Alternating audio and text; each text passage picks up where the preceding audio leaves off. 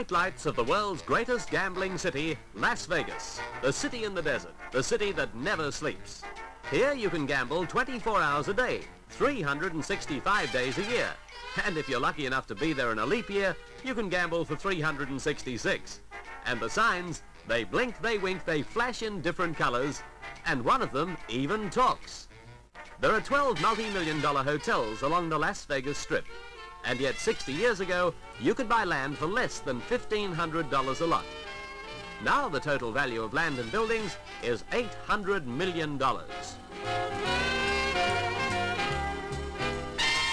Competition's keen, and gamblers always welcome. This cowboy not only doffs his hat, he says, "Howdy, partner."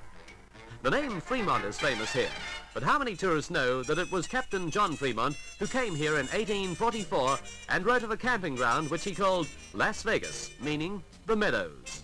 He'd notice a bit of a change now. 64,000 people live here, and tourists flock in from all parts of the world. There are lavish stage shows and floor shows, as well as gambling to entertain them.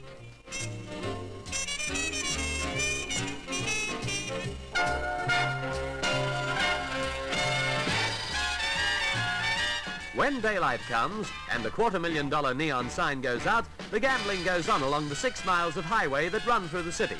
There are 4 major highways converging here and another freeways under construction. In addition to the 12 major resort hotels, there are 36 commercial hotels and 275 motels, a total of nearly 13,000 rooms.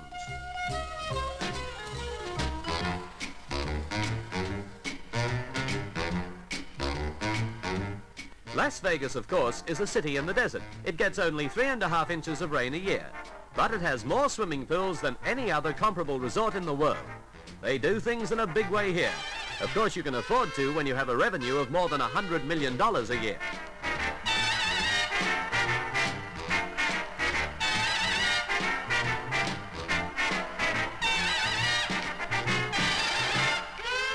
$21 million people come here every year. Their hotel rooms cost them from $12 to $100 a day. They can gamble, swim, or play golf on one of the 4 18-hole courses. Oh yes, it is the middle of the desert, but there are water hazards on the golf course just the same. This is Las Vegas, the greatest gambling city in the world. A glittering skyscraper city that's a world in itself.